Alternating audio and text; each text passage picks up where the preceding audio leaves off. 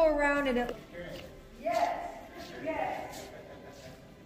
If anyone else is looking for balance in their life, you can borrow my car. And if I raised out and I got a cactus. And why did you pick the cactus card? Because of my dreams. Because of his dreams. Or feel like I fail, and I still need to believe in myself. My name is David, but I want to first of all to appreciate all the parents who are here, because the sacrifice it takes for a parent to be here and spend all this time together. And we clap for the parents out of the house so that you don't watch your favorite program, but you just come here to be with us.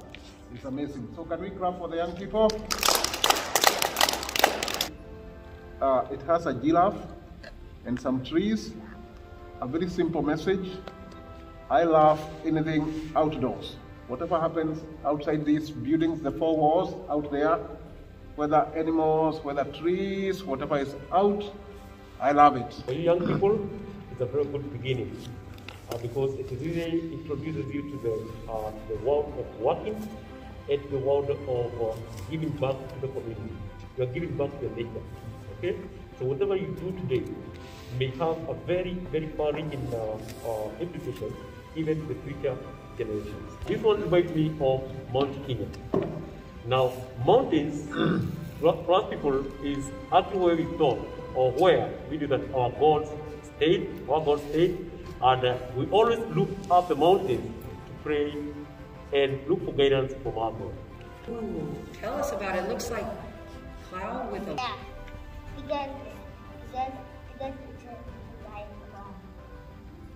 It's card here of flowers. Those are like to blossom and shine to the whole world. Next. My name is Rahema, and I chose the hourglass because it reminds me of how much time I spend working on things that are very important to me, and also how much time I should be spending having fun and enjoying my life than worrying about things that really won't make a difference. My name is Anne, and I chose a sewing machine because really there's funny behind it because I always have to sew my clothes together, but really it's because I like fixing problems. So whenever I'm in a situation, I like to make it my job to be able to fix what's going on. That's the first one in me, and that's and then that's what makes me what I am. I like fixing.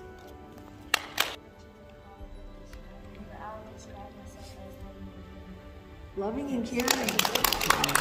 These are cycles, and they are interconnected, as you can see.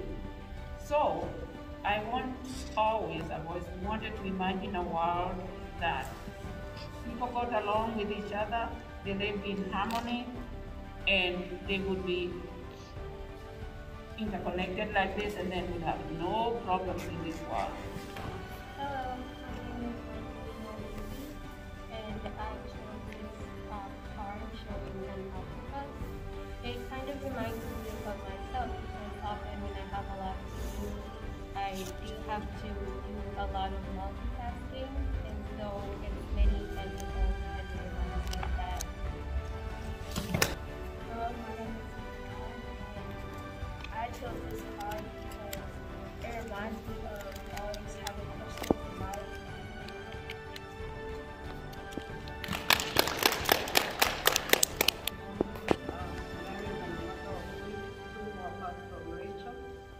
I picked this card, which is an open door.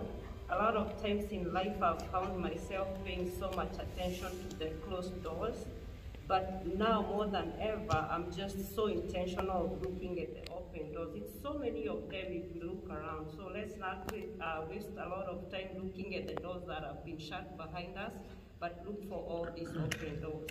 Friends, if we were to wake up one morning, clear our minds, and look at our lives not through the lens of Western consumer culture, but through the lens of ecology, and by that I mean a deep awareness of our relationships with not only people, but everything around us, what would that look and feel like?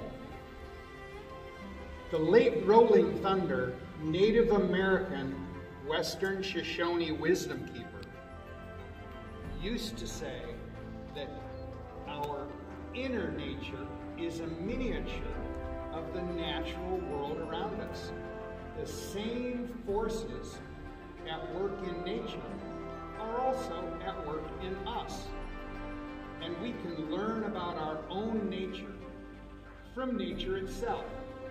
For example, in nature, if water flows across the landscape in the same place over and over, a ditch is formed. Likewise with us, if what we pay attention to is allowed to regularly flow across our brain map, a habit is formed.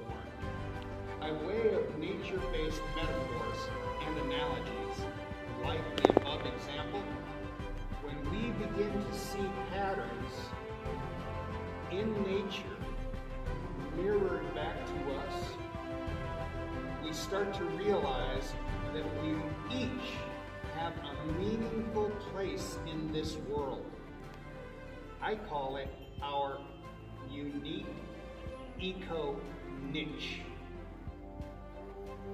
By consciously aligning with our eco-niche and letting it speak to us, we can begin to grow into true adulthood. By that I mean, we know why we were born, who we are as distinct individual participants in the web of life, and how we creatively occupy our unique position in this world. It is at this point that we are able to give back to nature and culture in fulfilling ways that embody heart and meaning.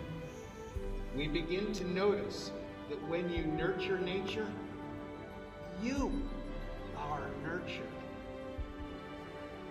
It is for these reasons that I encourage you to participate in this Earth-Based Wisdom Level 1 program.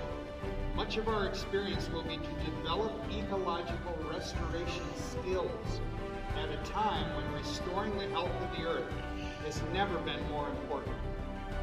We will focus some attention on how life's processes work: energy flow, cycling of materials, and interrelationships.